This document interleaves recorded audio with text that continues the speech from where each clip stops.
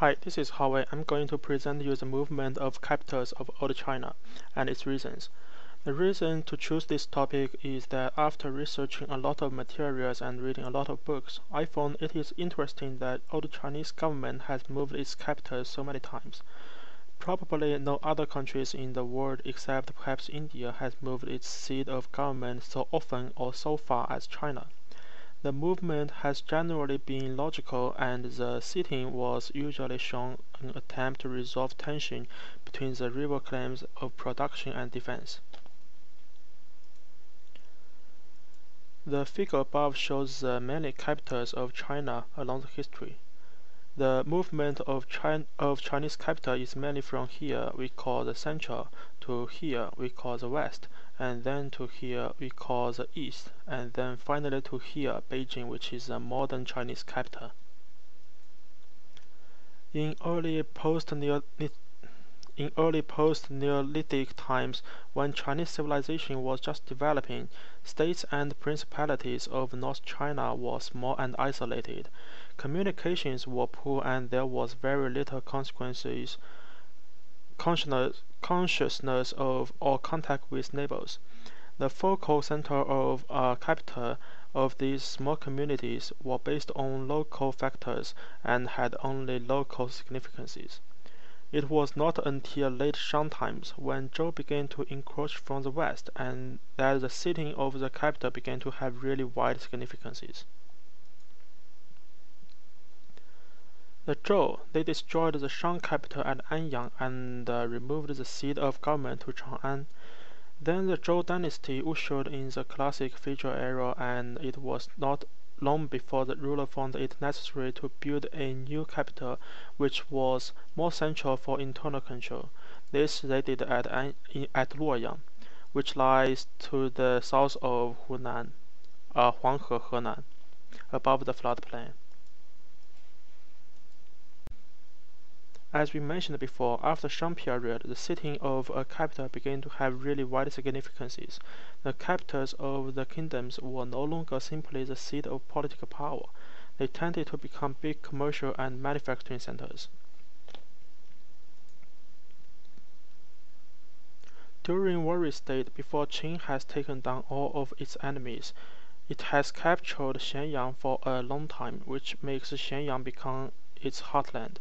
Xianyang was located inside the valley, which has natural guardians to protect the capital not only from northerners, Xiongnu, but also from the general that Qin Shi Huangdi sent to against Xiongnu. As we mentioned before, the capital has been moved to the east later, and the reason for that is because of the lack of food along the Yellow River basin.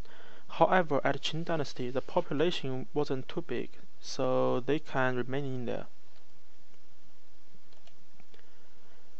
Qin Shi Huangdi preferred to maintain his own former capital at Chang'an.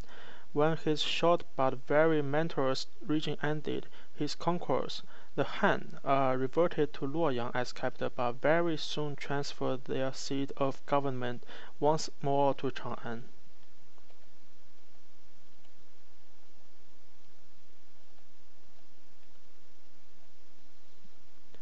China enjoyed united rule for 680 years, between the end of Zhou and the fall of Tang. During this time, Chang'an was capital of the empire for 530 years. It was not until the economic heart of the country shifted into the Huai and Yangtze Valley that Chang'an lost its ascendancy.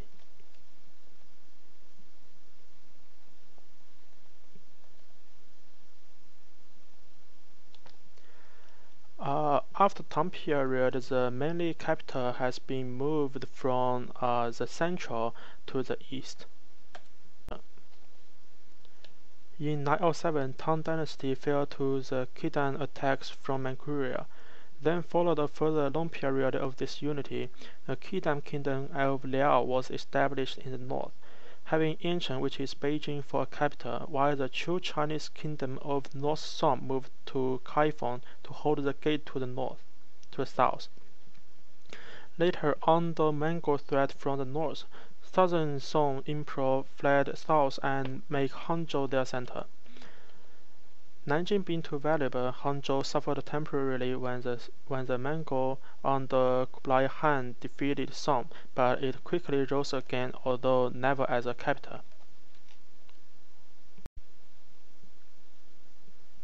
At Ming Dynasty, the capital has been moved from Nanjing to Beijing.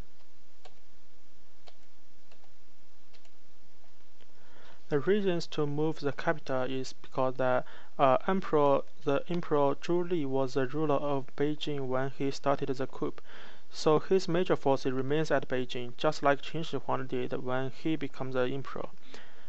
Also, usually emperors who got the throne while starting coups want to make some changes to eliminate the under threats. Second one is that after realizing the threats from the north, Zhu Li wanted to do more to expand his territory. When the Ming drove out the Mongols in 1368, they favored Nanjing as their center for 34 years, but in 1402 they moved to Beijing. The capital remained there throughout the rest of Ming and Qing.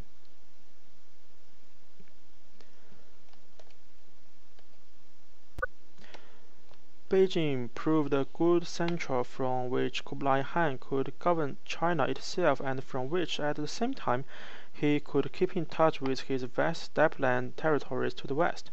For the Ming, although they drove out the Mongols from China but never subdued them in their own lands to the north, Beijing served to hold the gate against them. The Manchus entered and conquered China mainly through the narrow coast plain of Zhehe at Shanhaiguan.